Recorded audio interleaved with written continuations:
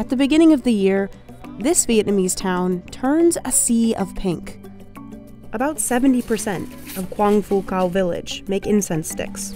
That's about 3,000 households, all in preparation for Tet, or Vietnamese Lunar New Year, the country's most important holiday. Thắp hương thì là một nét văn hóa tâm linh của người Việt. Artisans here have made these colorful incense sticks for generations, but the industry almost didn't survive. Many young workers left for more lucrative jobs. Ngày xưa thì gần như 100% dân làng đều làm. Hiện nay ở làng chúng tôi thì chỉ còn vài ba nhà sản xuất lớn thôi. Then in 2019, India, the village's biggest customer, restricted imports of Vietnamese incense sticks. So Thi had to change his production process and find buyers within Vietnam. Through his cooperative, he's been able to stay afloat, crafting 50,000 sticks a day. We visited the village's largest factory to see how it's keeping the incense tradition alive. Incense sticks have two parts, the core stick and the incense powder. Cái chân hương thì được làm bằng cây lứa ở trên rừng. Once the bark is harvested, farmers bring the bunches here to be weighed and sold. Just down the road, villagers carefully split the bark into smaller sticks and lay them out to dry in giant stacks around town. Next, they head to the chopper. Máy chẻ hiện nay thì 100% là dùng bằng máy. With the machine's help, they can chop tens of thousands of sticks in a day. Máy chẻ sau đó được chà sát, đánh bóng và cắt ra được thành những đoạn phù hợp với lại cái kích cỡ của nén hương, which can be up to 16 inches long. Then they're trucked to Thi's incense factory. Here, workers sort the stems into bunches. Then they hand-dip the ends in colorful buckets of dye. They're dyed either pink, which represents the lotus, Vietnam's national flower, or red, for the country's flag. Carefully, the bunches are fanned out to dry. In preparation for the Tet holiday, workers blanket the village in these pink bunches. Công nhân chỉ nhuộm buổi sáng và đến chiều là thu được. Còn là một lắng nữa là thu được. Khô, bảo đảm khô. Over on the other side of the factory, workers make the incense powder. In this village, locally harvested canarium sap is mixed with charcoal for the signature black color. The exact proportions are secret. Về cơ bản là công thức đó được truyền từ các cụ ngày xưa để lại. This mixture gives the sticks their fragrance when burned. Như hương về hương trầm, hương bài. Once the pink sticks are done drying, workers feed them into one of these machines. It automatically coats on the incense powder. Ngày xưa thì các cụ chiếu làm thủ công 100% và sản lượng nó gấp gần 10 lần so với làm tay. Workers dry the sticks a second time.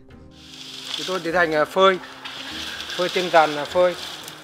They need good temperature and lots of sun, because if the incense is wet, it won't burn.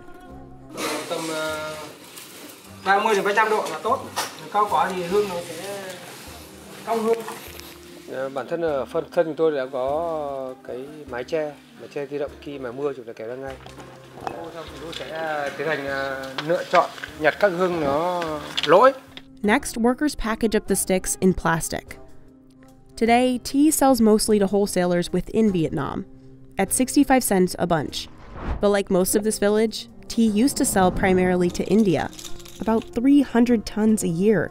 Those sticks, used in religious worship, were shorter, and Thi added no fragrance because Indian buyers preferred to add their own. India was Vietnam's biggest customer.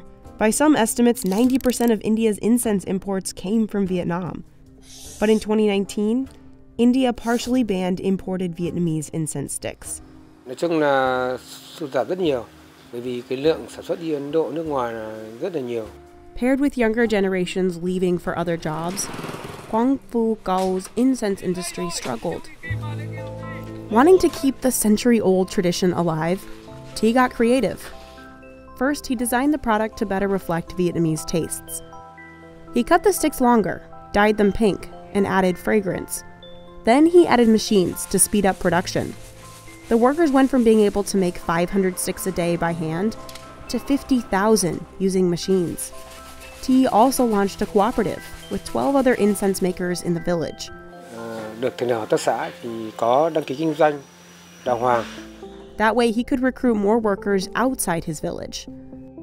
Next, he set out to find new buyers inside Vietnam to replace his lost business from India. So Thi got his product registered with the National Office of Intellectual Property. Now his products are traceable with barcodes, making it easier to find domestic wholesale buyers. Today, Thi sells about 80 tons domestically each year. That's less than a third of what he sold to India. But he has ramped up production for Vietnamese customers. Now, his cooperative's factory is the largest in the village. Về cơ bản, 90% là khách hàng cũ. Mỗi năm sẽ tìm một nhất là đến dăm đến 3 cái đơn vị mới, tức là ở trên các cái tỉnh mới. Thi now has enough capacity to prepare for his biggest event of the year, Tet. Incense sticks are used in religious ceremonies in temples year-round. The line of incense smoke is said to connect the spiritual world to this one. Cầu cho một thế giới bình an, mọi nhà mọi người đều an lành mạnh khỏe, hạnh phúc, an khang thịnh vượng. But come Vietnamese Lunar New Year, usually in January or February, thắp nén nhang thơm để tỏ lòng thành kính với ông bà tổ tiên, những người đã khuất, và mời các cụ còn ở ngoài đồng về để ăn Tết với con người cháu. Ngày Tết thì thường người ta thắp nhiều hương hơn. The factory runs all year, but in the lead up to Tet, Thi earns 40% more in revenue, and his team makes 200 more pounds of incense sticks daily. He also makes yellow, brown, and red sticks, as well as incense coils and cones. Nó có nhiệt và nó thơm, đặc thù nó hay. Hương nén thì thời gian thắp thì nó nhanh thôi, nó chỉ được 1 tiếng. Khi thắp hết đèn hương, cái bát hương động lên trên bàn thờ nó được hồng, được đỏ, đẹp bàn thờ. They spread the sweet aroma of the Quang Phu Cau Incense Village across Vietnam. Hiện nay thì chúng tôi là những người thế hệ sau này đã quyết tâm là giữ gìn và phát huy cái bản sắc làng nghề truyền thống.